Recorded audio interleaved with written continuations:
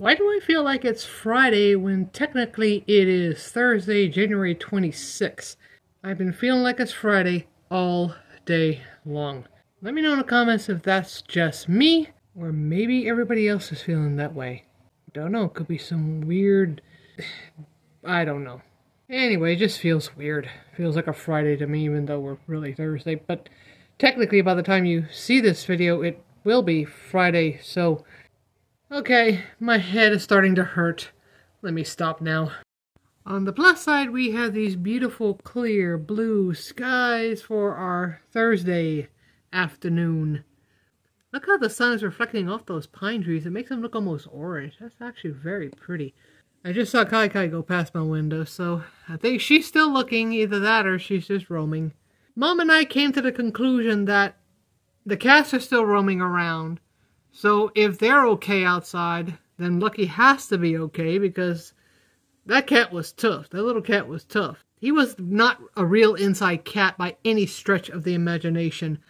He technically was a stray. He technically was outside when he first showed up. So I think he will be okay. Mom thinks he's going to be okay. She's still upset about it. She's still mad that she couldn't catch him in time.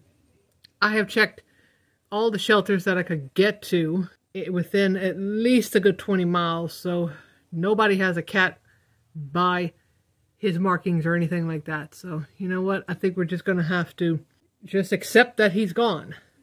Essentially, accept that he took off, he's gone, he's on his own. That's what he wanted to do to begin with. Maybe he was just passing through, I don't know, but you never know with a cat. We do miss him, though. We do miss him a lot. And I'm not going to say that I don't miss him because that little cat grew on me. I knew he grew on a lot of you as well. So, I gotta stop saying the word so much, don't you think? It's becoming a habit.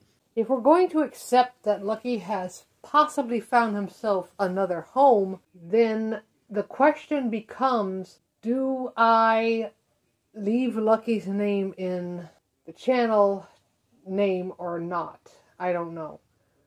I want to. I don't want to. I don't know if I will. I should leave it alone just the way it is so that it will be like putting Lucky in memorial in a sense. He's not dead though. Not by, at least not that I know of. But it will memorialize his time with us. That's one good thing it'll do. I want to leave it up to you guys. What do you think we should do? Leave it or change it? I have a few ideas. I'll drop the ideas in the description box below and in the first pinned comment. Should I actually remember to use the pinned comments for once, that would be nice. I need to write that down. It's only 2 ideas. It's really just variations of what we already have.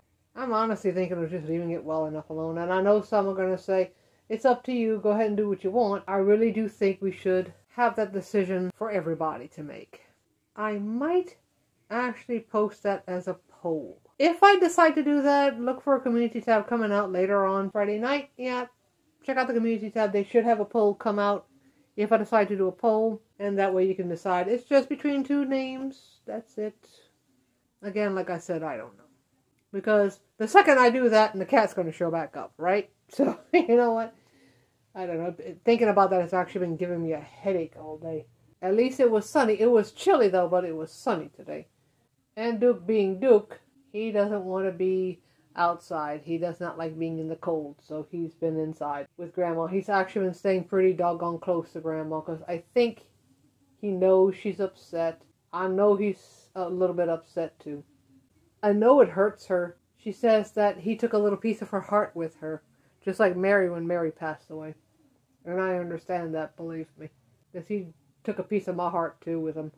Don't know why he left like that. I really don't know why he ran off like that.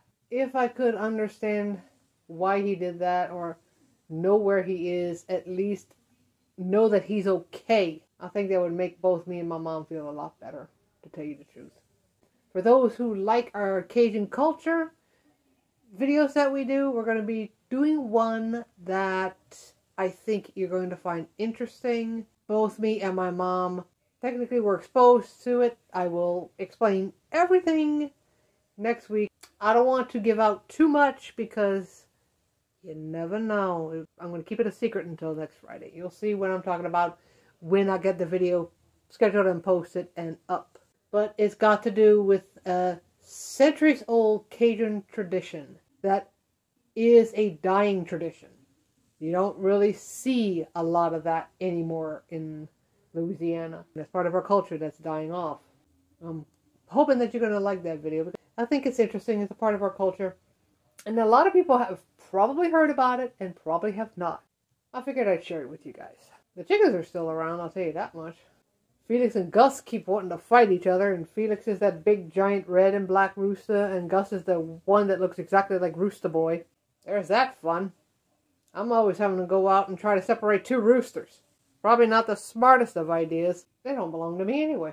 Why am I trying to separate them? I'm going to end up getting hurt. I shouldn't be doing that. Don't forget to join us for next Friday's video. I think you're going to enjoy it. And we will have our shorts over the weekend on Saturday and Sunday. Cajun word or phrase of the day. And if you like that, the Cajun word or phrase of the day that I do over the weekends, let me know in the comments below as well. And I might actually keep that past Mardi Gras, because I'm only doing that for Mardi Gras right now. We'll see how things go. Remember to bring some joy, laughs, and smiles to somebody's day, and we will see you in our next one. Have a wonderful weekend, everyone.